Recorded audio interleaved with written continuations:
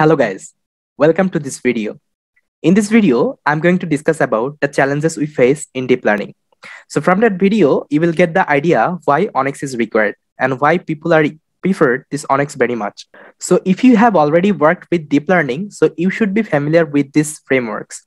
So these are some popular frameworks we use in deep learning. So there you can say Caffe, PyTorch, TensorFlow, Keras, MXNet, and so on. So it provides different functionality so that you can solve different problem. So this PyTorch is well known for this computer vision because it is more powerful to this computer vision.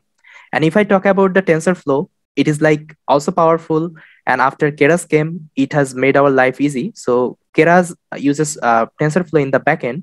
So what Keras did, so Keras used that TensorFlow, you can say low-level API for converting the high-level API.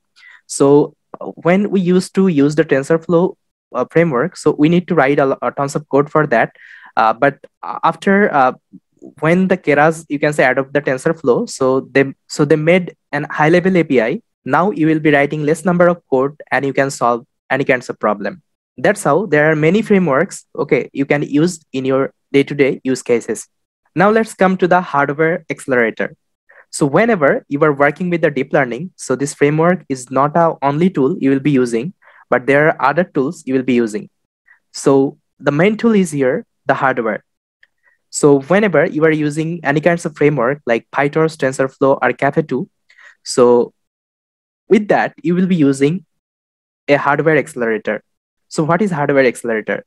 So in machine learning, we usually train a small statistical model. But if I talk about the deep learning, so it's kinds of different thing. So here we need to train a whole neural network architecture. So for that, we need a high computational power. So it is not possible with our CPU. So we use this kinds of hardware accelerator, and that is optimized with our deep learning solution. Like there are many kinds of, you can say, hardware accelerator, like from the NVIDIA itself, they have lots of, you can say, GPU model, and they also provides this CUDA, you can say, support. Okay, so this CUDA, CUDA toolkit. So this CUDA is already optimized with your, you can say, deep learning solution. And apart from that, there are many, you can say, hardware accelerator, like from the Intel itself, there would be, you can say, Intel GPU. Then there is, you can say, Google TPU also. So if you don't want to train your model to GPU, so you had TPU, like Tensor Processing Unit. So you can also select that. So as you can see, these are some different hardware accelerators. So if you are, although if you are selecting a specific framework, okay, for we can say for your solution, but you have to also select, you can say, different hardware accelerator. Suppose if you want to use this NVIDIA, so at that time you need to use this CUDA toolkit.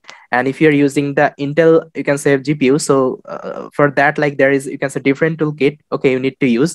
And if you're using the TPU, so for that you need a you can say different setup. Okay, so here you are not only considering the hardware, so you are also considering the software also, because this devices support, okay, different software, and you have to set up the environment with respect to your hardware selection. So that is the, you can say, another problem we have in deep learning. So after that, whenever you will be inferencing your trained model, so you should have the same environment, okay, in your inferencing environment also. Because when we do inferencing, at that time, our model should be optimized. Otherwise, like, inferencing would take time. So for that, what we do, we usually quantize the model, and we have to, you can say, optimize the model with respect to our inferencing structure. So there are some inferencing, you can say, hardware you can use, like this NVIDIA T4, you can say, mostly used in, you can say, inferencing sector. And there is, you can say, also you can do the inferencing on the CPU also. So there is, you can say, already a tool called OpenVINO. So it helps you to you can say, optimize your model to the CPU. So you can directly use that tool also. And if you want to, like, you can say, run it on the edge devices, so you can also do that. Okay, so you have to convert your model to the TensorFlow Lite, and you can run it to this, you can say, this kinds of hardware, like it is Google Coral. So you can run your model inside your Google Coral. Then you have Raspberry Pi, and you have Javier. Okay, so you have a lots of, you can say, edge devices, okay, you can use. So ultimately, what is happening here, you are not only considering the you can say framework part. So here you have to consider the framework, your hardware, even your inferencing structure. So all the things you need to keep in your mind, then you will be, you can say, creating an pipeline, and you will be working with the deep learning sector. So that is the thing. But the problem is, like, suppose you have trained you can say model with a different framework and with a different hardware. Now if you want to like do the inferencing at that time, you might have some of the issue, like you cannot directly you can say import that model to the to this edge devices or to this, you can say, CPU. So at the time you need the same kinds of infrastructure, okay, in your inferencing sector also.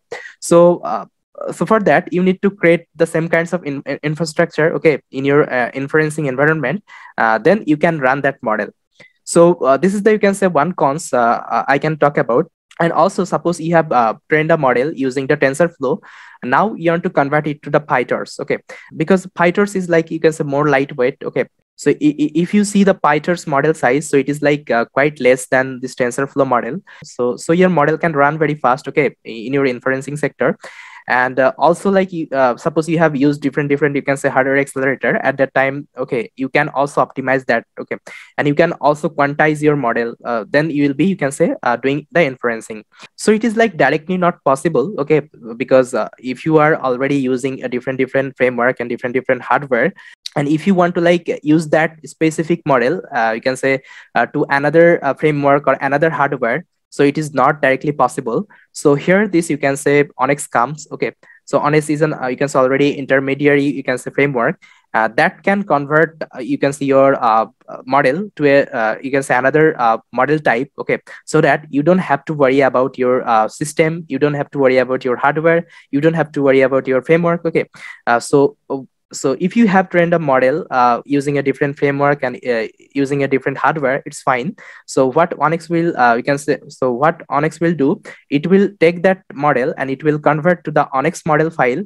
So ONNX will be, you can say, an intermediate, you can say, model type. So that model type can be used you can say with a different hardware and different framework.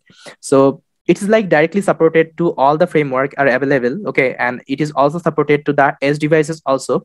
So if you have your ONNX model, so you can run it anywhere, you don't have to worry about. But if you are also thinking like to convert your PyTorch model to TensorFlow or TensorFlow Lite, so you can directly do that, okay. So from the ONNX model itself, you can convert to any specific framework if you want. So that's how the problems look like, okay. So one side you have all your frameworks, and another side you have all your, you can say, hardware or software.